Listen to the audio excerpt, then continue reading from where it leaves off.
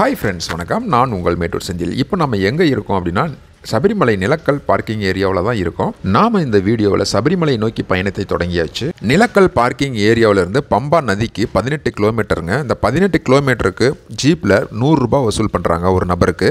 Government AC பஸ்ஸுக்கு 80 ரூபாயும் சாதா பஸ்ஸுக்கு 50 ரூபாயும் டிக்கெட் சார்ஜ் பண்ணுறாங்க. நாங்கள் ஏன் ஜீப்பில் போகிறோம் அப்படின்னா நாங்கள் வந்த பஸ்ஸு பார்க்கிங் ஏரியாவில் நிற்கிற இடத்துல இருந்து நிலக்கல் பஸ் ஸ்டாண்டுக்கு போய் பஸ் ஏறணும்னா 2 கிலோமீட்டர் நடக்கணும். அதை தவிர்ப்பதற்காக நாங்கள் என்ன பண்ணணும் அப்படின்னா எங்கள் பஸ்ஸு நின்ன இடத்துல இருந்தே நாங்கள் வந்து ஜீப் புக்கிங் பண்ணிட்டோம். இது எங்களுக்கு கொஞ்சம் வசதியாக இருந்ததுனால நாங்கள் இப்போது நிலக்கல்ல இருந்து பம்பாவுக்கு ஜீப்பில் போயிட்டுருக்கோம். ஜீப்பில் போகிறதும் கொஞ்சம் நல்லா தான் இருக்குது. சரி வாங்க நாம் இப்போது வீடியோக்குள்ளே போகலாம்.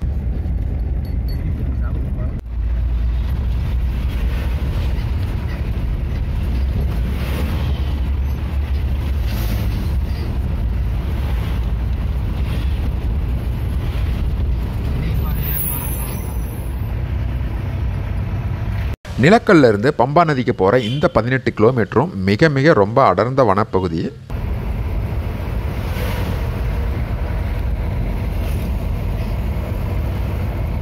சபரிமலைக்கு ஒரு முறை கூட வராதவங்க ஒரு முறை நிச்சயம் சபரிமலைக்கு வாங்க. உங்கள் உடல் மனம் எல்லாமே ஆரோக்கியமாக நிச்சயமாக இருக்கும். சபரிமலை ஐயப்பன் கோவில் மேற்கு தொடர்ச்சி மலையில் அமைஞ்சிருக்கிறதுனால இந்த மேற்கு தொடர்ச்சி மலையை பார்க்குறதே நம்மளுக்கு கண்கொள்ளா காட்சியாக இருக்குதுங்க.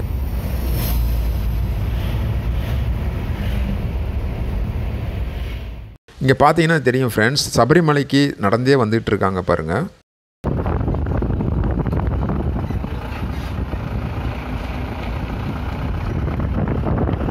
பம்பா நதி வரைக்கும் போகிற இந்த சாலையெல்லாம் பாருங்கள், இந்த காட்சியெல்லாம் இந்த மலைகள்லாம் பாருங்கள், அவ்வளோ அருமையாக ரம்மியமாக இருக்குது. ஐயப்ப பக்தர்கள் மட்டுமல்ல, பெண்கள் யார் வேண்டுமானாலும் நீங்கள் வந்து பம்பா நதி வரைக்கும் நீங்கள் வர முடியும். அதுக்கு அனுமதி இருக்குது. இந்த இயற்கை காட்சிகள்லாம் பார்க்கும்போது அவ்வளோ அழகாக இருக்குது பாருங்கள்.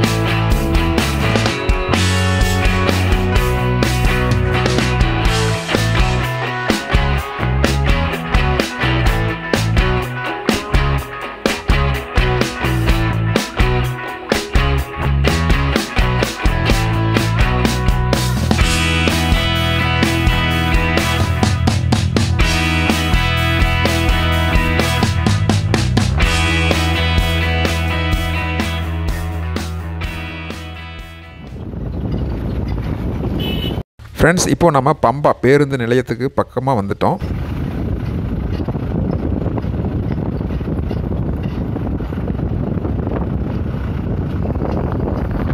இதுதான் பம்பா பேருந்து நிலையம். இந்த பேருந்து நிலையத்தில் தமிழ்நாடு, கர்நாடகா, கேரளா, ஆந்திரா எல்லா அரசு பேருந்துகளும் இங்கே தான் நிற்கும். இங்கே இருந்து நீங்கள் எந்த ஊருக்கு வேணாலும் நீங்கள் போகலாம். பம்பா நதிக்கு இன்னும் 3 கிலோமீட்டர் தான் இருக்குது. பம்பா நதியை நோக்கி நம்ம இப்போ போயிட்டுருக்கோம்.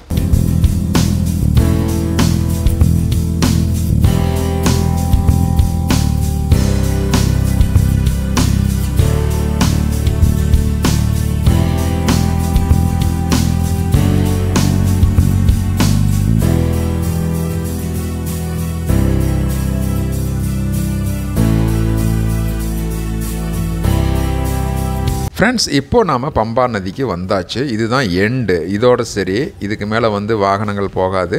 இங்கே இருந்து தான் நாம் சபரிமலைக்கு நடைப்பயணமாக கிளம்ப போகிறோம். இந்த பம்பாவில் இங்கே ஜீப்பில் இருந்து இறங்கி நாம் பம்பா நதியில் குளிச்சுட்டு அங்கே இருந்து நாம் 5 கிலோமீட்டர் மலையேறி ஐயப்பனை தரிசிக்க போகிறோம். இந்த வீடியோவை ஸ்கிப் பண்ணாமல் அப்படியே ஃபாலோ பண்ணிகிட்டே வாங்க. ஐயப்பன் கோயிலுக்கு உங்களை நான் கூட்டிகிட்டு போகிறேன்.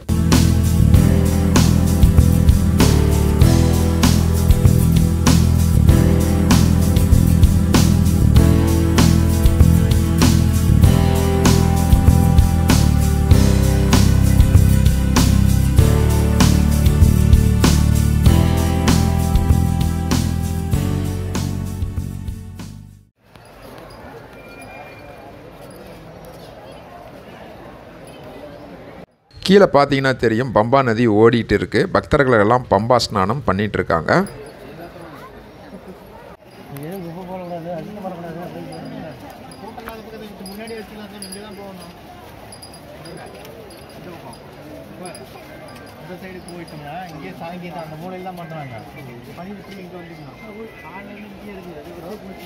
இப்போ நேரம் பார்த்தீங்கன்னா சரியா மாலை 6 மணி ஆகுது.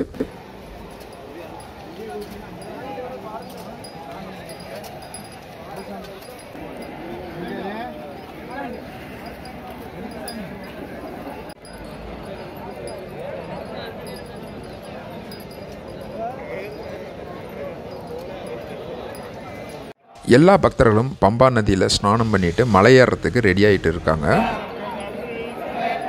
இந்த சாலையில் என்ன நடக்குது அப்படின்னா, முதல் முறையாக சபரிமலைக்கு வர ஐயப்ப பக்தர்களும், அதாவது கன்னி சாமிகளும், அல்லது ஏற்கனவே பலமுறை சபரிமலைக்கு வந்திருந்தாலும் அவர்களுடைய பித்திருக்களுக்கும் முன்னோர்களுக்கும் இங்கே திதி கொடுக்குற அந்த காட்சியை தான் இப்போ நீங்கள் பார்த்துட்டு இருக்கீங்க.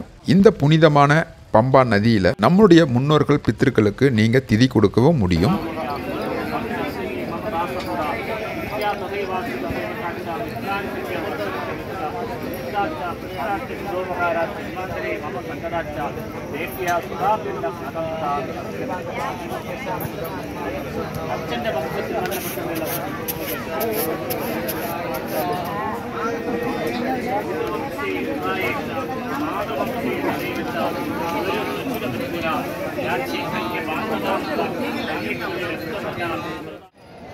இப்போ நேரம் பார்த்தீங்கன்னா மாலை 6:30 மணி ஆகுது. நாங்கள் பம்பாவில் ஸ்நானம் பண்ணிவிட்டு இப்போ மலையேற கிளம்பியாச்சு. அப்படியே எங்களோட ஃபாலோ பண்ணிவிட்டு வாங்க மலை ஏறுவோம். இப்போது நாங்கள் நீலிமலை ஏறிட்டு இருக்கோம். இந்த நீலிமலை இருக்கிறதுலையே மிக ரொம்ப செங்குத்தாக இருக்கக்கூடிய ஒரு மலை. அதில் தான் இப்போ நாங்கள் ஏறிட்டுருக்கோம். அதை தான் நீங்கள் இப்போ பார்த்துட்ருக்கீங்க.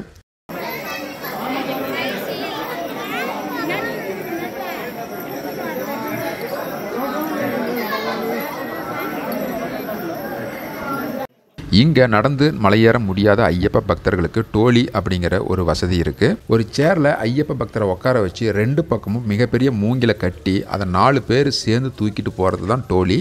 இந்த செங்குத்தான 5 கிலோமீட்டரையும் தலை மேலே அவரை வச்சுக்கிட்டு தூக்கிட்டு போகிறது சாதாரண விஷயம் கிடையாதுங்க. அதை நீங்களே பாருங்கள். இப்போது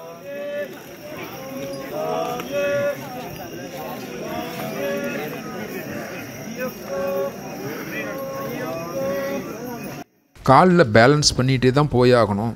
ரொம்ப கஷ்டமான வேலைனா அது இந்த டோலி தூக்கிட்டு போகிற தொழிலாளர்களுடைய வேலை தான். கீழே பம்பாவிலேருந்து மேலே சன்னிதானம் வரைக்கும் இந்த 5 கிலோமீட்டர் செங்குத்தாக தூக்கிட்டு போகிறது அப்படிங்கிறது மிக சவாலான ஒரு விஷயங்க.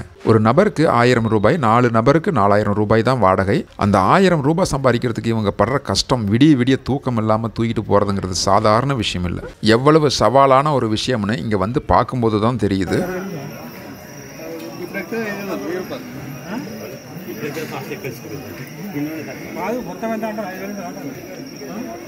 இந்த வீடியோவில் பார்க்கும்போது உங்களுக்கு சாதாரணமாக இந்த மலை தெரியும். ஆனால் இப்போ நம்ம பார்த்துட்டு இருக்கிறது செங்குத்தான ஒரு மலைப்பகுதி தான் இது.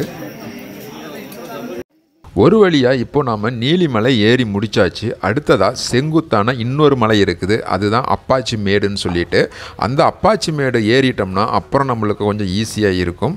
இங்கே ஒரு மாற்றுத்திறனாளி தீவிர ஐயப்ப பக்தர் ஐயப்பனுடைய அருளால் அழகாக மலை ஏறி வந்திருக்கிறாரு.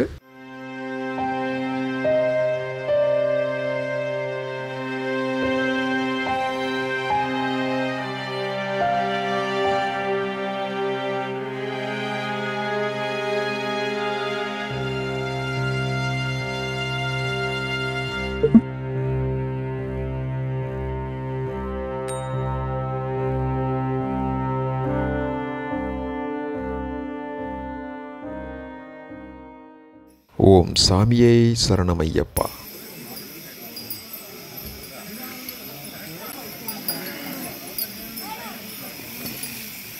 இப்போ நம்ம அப்பாச்சி மேடு அடிவாரத்துக்கு வந்தாச்சு. இந்த அப்பாச்சி மேடு பகுதி மிகப்பெரிய சவாலான ஒரு மலைப்பகுதி தான்.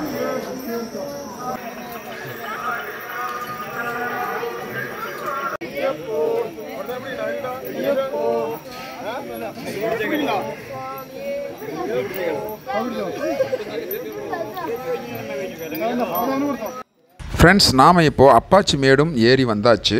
இந்த அப்பாச்சி மேடு ஏறி வந்த பின்னாடி செங்குத்தான மலைப்பாதை இனிமேல் இருக்காது. சமமான ஒரு மலைப்பாதையாக தான் இனிமேல் இருக்கும். நமக்கு நடக்கிறதுக்கும் ரொம்ப கொஞ்சம் கேஷுவலாக ஈஸியாக இருக்கும்.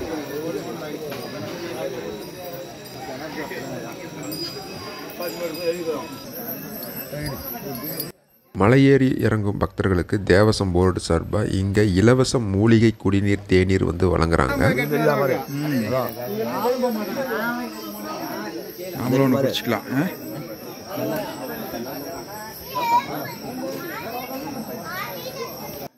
மூலிகை தண்ணீர் சிகப்பாக இருக்குது, பார்க்கவே குடிக்கணும் போல் இருக்குது, அவ்வளோ அழகாக இருக்குது. ஃப்ரெண்ட்ஸ், இப்போது நாங்கள் சபரி பீடம், அதாவது சரங்குத்தி அப்படின்னு சொல்லுவாங்க, அந்த இடத்துக்கு நாங்கள் இப்போது வந்துட்டோம். போன வீடியோ எருமேலி போட்டிருந்தேன். அந்த வீடியோவில் பார்த்தீங்கன்னா ஆதிவாசிகள் மாதிரி வேஷம் போட்டு அங்கே நடனமாடின பக்தர்கள் அந்த வேஷத்துக்காக பயன்படுத்தின அட்டைக்கத்தி, மரத்தால் செய்யப்பட்ட கத்திகள், மற்ற பொருட்களை எல்லாம் பத்திரமா எடுத்துகிட்டு வந்து இங்கே தான் வந்து குத்தி வைப்பாங்க. அதை தான் இப்போ நீங்கள் பார்த்துட்டு இருக்கீங்க. இந்த இடத்துக்கு பேர் சரங்குத்தி அல்லது சபரி பீடம் அப்படின்னு சொல்லுவாங்க.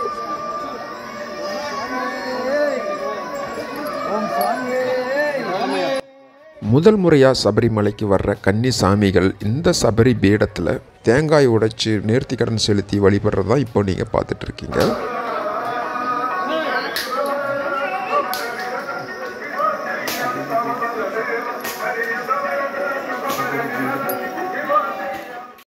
இந்த டோலி தூக்கிட்டு போகிற தொழிலாளர்கள் மலை ஏறும்போதும் சரி, மலை இறங்கும் போதும் சரி, காலில் பேலன்ஸ் பண்ணி கொண்டு போகிறதுங்கிறது ரொம்ப சவாலான ஒரு விஷயம்தான். திரும்பவும் சொல்கிறேன், நீங்கள் இங்கே நேரில் வந்து பார்க்கும்போது அவங்களுடைய கஷ்டம் என்ன அப்படிங்கிறது நம்மளுக்கு நல்லாவே தெரியுது. இப்படி இருந்தும் ஐயப்ப பக்தர்களுக்காக சேவை செய்கிறாங்க போது பாராட்ட வேண்டிய ஒரு விஷயந்தான் இது. ஓம் சாமியே சரணமையப்பா. ஃப்ரெண்ட்ஸ், இப்போது நாம் ஐயப்பன் கோயிலுக்கு வந்தாச்சு.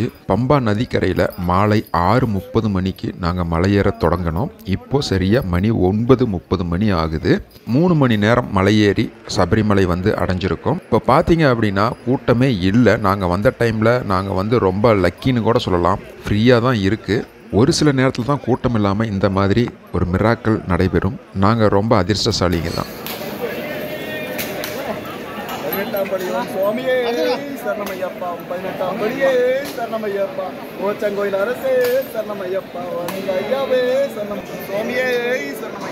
இப்போ பார்த்தீங்கன்னா நம்ம வந்து 18ஆம் படியில் வந்து நின்றுட்டு இருக்கோம். 18ஆம் படிக்கு முன்னாடி வந்து நம்ம இப்போ நின்றுட்டு இருக்கோம். பார்த்தீங்கன்னா தெரியும். இப்போ நான் வந்து 18ஆம் படி வந்து ஏற போகிறேன். 18ஆம் படி. ஓம் சாமியே சரணமையப்பா. ஃப்ரெண்ட்ஸ், நான் 18ஆம் படி ஏறி ஐயப்பனை கண்குளிர பார்த்து வணங்கிட்டு ஐயப்பன் கோவிலுக்கு பின்னாடி தான் இப்போது நான் நின்றுட்டு இருக்கேன். தங்க கூரை வேயப்பட்ட இந்த ஆலயத்தில் தான் ஐயப்பன் இருக்கார்.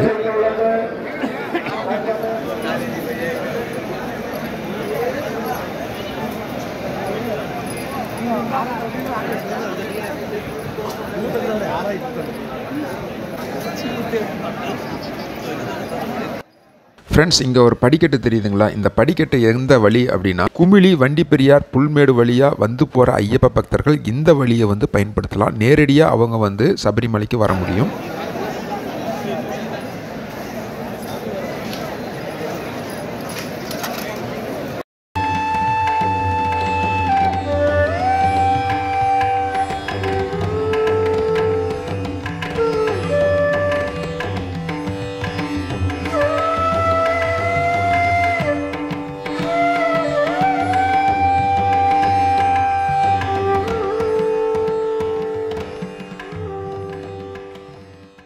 பதினெட்டாம் படிக்கு முன்னாடியே பார்த்தீங்க அப்படின்னா ஒரு சுரங்கம் போகுது. அந்த சுரங்கம் வழியாக போனோம்னா நாம் அந்த பக்கம் போக முடியும். நெய் தேங்காய் எல்லாம் எரியூட்டப்படுகிற அந்த பக்கம் நாம் இப்போ போகலாம். அதையும் நான் உங்களுக்கு இப்போ காட்டுறேன்.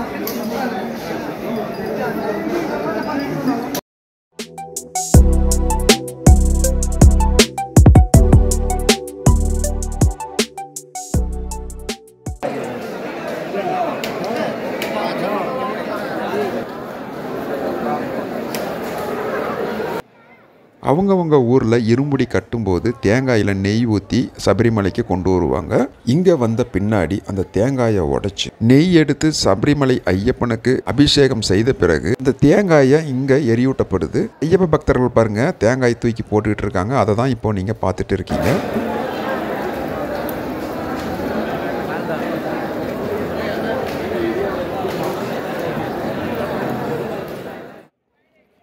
சபரிமலை ஐயப்பன் சன்னிதானத்துக்கு பக்கத்துலேயே பார்த்தீங்கன்னா மஞ்சமாதா கோவில் இருக்குங்க. முதல் முறையாக சபரிமலைக்கு வர்றவங்க இந்த மஞ்சமாதா கோவிலை சுற்றி மஞ்சளை தெளித்து இந்த மாதிரி தேங்காய் உருட்டி வழிபடுவது மிகச்சிறப்பு.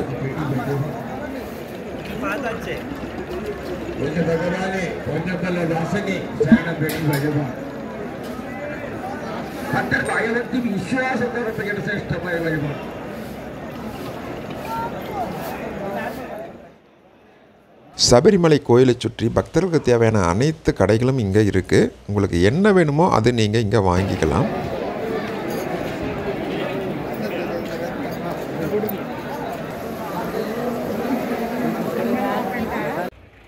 இந்த டிராக்டர்கள் மூலமாக தான் சபரிமலைக்கு எல்லா பொருட்களும் வந்து சேருது.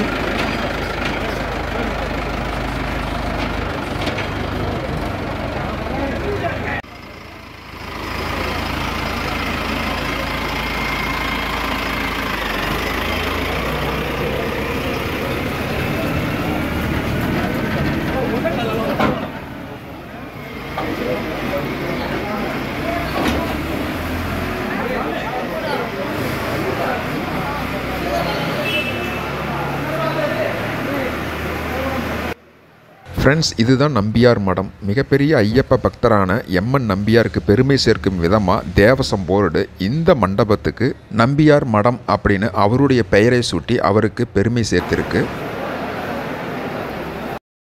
ஃப்ரெண்ட்ஸ், இப்போ டைம் பார்த்தீங்கன்னா இரவு 9:11 ஆகுது. இந்த நேரத்தில் கூட்டம் கட்டுக்கடங்காமல் இருக்கும். என்ன அதிர்ஷ்டமோ தெரியல, நாங்கள் வந்த நேரம் இங்கே கூட்டமே இல்லை. சுவாமி தரிசனமும் அழகாக பொறுமையாக நின்று நிதானமாக தான் நாங்கள் தரிசனம் பண்ணோம். இந்த இடமெல்லாம் பக்தர்களால் நிரம்பி இருந்ததுன்னா நாங்கள் தரிசனம் பண்ணவே 3 மணி நேரம் கியூவில் காத்து கிடக்கணும். ஆனால் எந்த நேரத்துலையும் கூட்டம் அதிகமாக வரலாம்.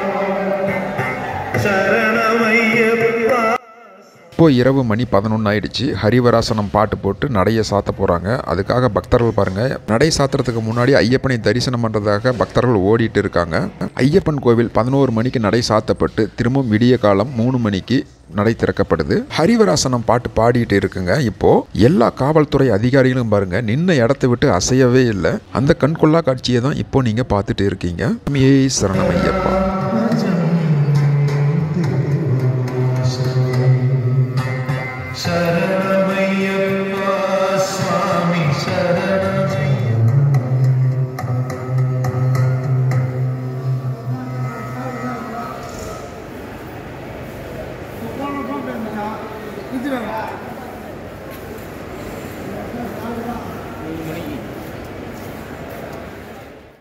நேரம் இப்போது இரவு 11:45 ஆயிடுச்சு. சபரிமலையில் தங்கிட்டு காலையில் கூட தான் போகலாம், ஆனால் அதுக்கு நேரம் இல்லை. அதனால் நாங்கள் இப்போது மலையை விட்டு இறங்கலான்னு முடிவு பண்ணி இப்போ நாங்கள் மலையை விட்டு இறங்கிட்டு இருக்கோம். இந்த மிகப்பெரிய மலையில் விடிய விடிய தூக்கமில்லாத எப்படி சுமந்துட்டு போயிட்டு இருக்காங்க பாருங்கள் மக்கள்.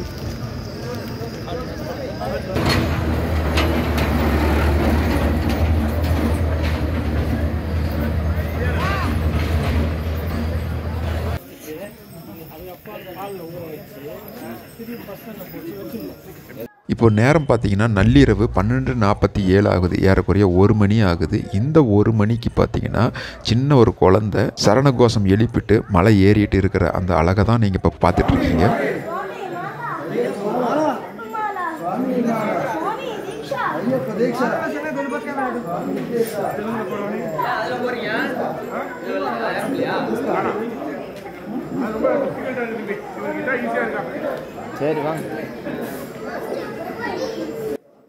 இப்போ பார்த்தீங்க அப்படின்னா கூட்டம் ரொம்ப அதிகமாகவே மலை ஏறிட்டு இருக்காங்க. மிக அதிகமான கூட்டம் இப்போ வர ஆரம்பிச்சிடுச்சு.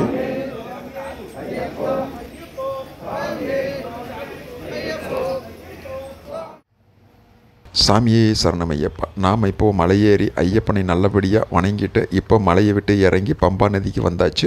இப்போ நாம் நிலக்கலுக்கு போகணும். அதுக்கு நாம் அரசு பேருந்து டிக்கெட் எடுத்திருக்கோம் 50 ரூபாய். இங்கே நிற்கிறது எல்லாமே பார்த்தீங்க அப்படின்னா ஏசி பஸ்ஸாக இருக்குது. 80 ரூபாய் டிக்கெட்டு. நாம் 50 ரூபாய் டிக்கெட் உள்ள சாதா பஸ்ஸுக்கு தான் போகணும். இப்போது நேரம் பார்த்தீங்க அப்படின்னா மணி 1:27 ஆயிடுச்சு. ஏறக்குறைய 1:30 மணி ஆகுது இரவு. அந்த பக்கம் நமக்கான சாதா பஸ் நிற்கும். அதில் போய் நாம் இப்போ ஏறிக்கலாம். இந்த பஸ்ஸில் பார்த்தீங்கன்னா ஒரே கூட்டமாக இருக்குது. நம்ம அடுத்த பஸ்ஸுக்கு ட்ரை பண்ணுவோம்.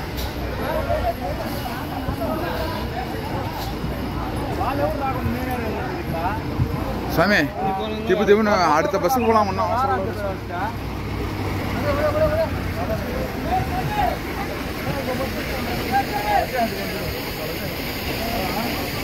இதெல்லாம் ஃபுல்லாகிடுச்சு.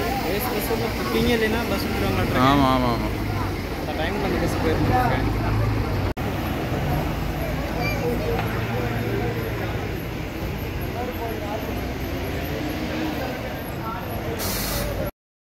இப்போ நமக்கான பஸ் வந்துருச்சு, எப்படியாவது ஏறிட வேண்டியதுதான்.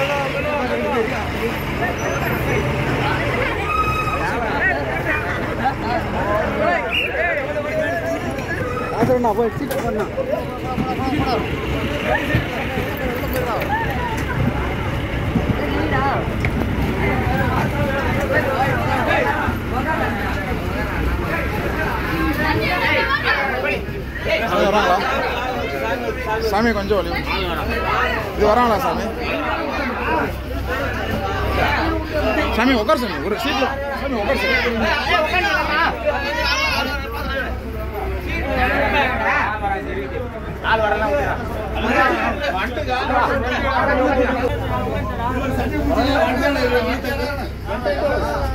ஒரு வழியா சீட்டு கிடைச்சிருச்சு. மணி பார்த்தீங்கன்னா 1:30 மணி ஆகுது. ஐயப்பனின் அருளாசி என்றும் உங்களுக்கு கிடைப்பதாக. சரி நண்பர்களே, என்னுடைய இந்த வீடியோ பிடிச்சிருந்தால் லைக் பண்ணுங்கள், கமெண்ட் பண்ணுங்கள், ஷேர் பண்ணுங்கள். முக்கியமாக என்னுடைய சேனலை வந்து சப்ஸ்கிரைப் பண்ணி பெல் பட்டனை தட்டி வைங்க. அப்போ தான் நான் போடுற ஒவ்வொரு வீடியோவும் உங்களுக்கு நோட்டிஃபிகேஷனாக கிடைக்கும். ஓகே நண்பர்களே, மீண்டும் இன்னொரு அழகான வீடியோவில் உங்களை நான் சந்திக்கிறேன். அதுவரை உங்களிடமிருந்து கூறி விடைபெறுவது உங்கள் மேட்டூர் செந்தில். வணக்கம் நண்பர்களே.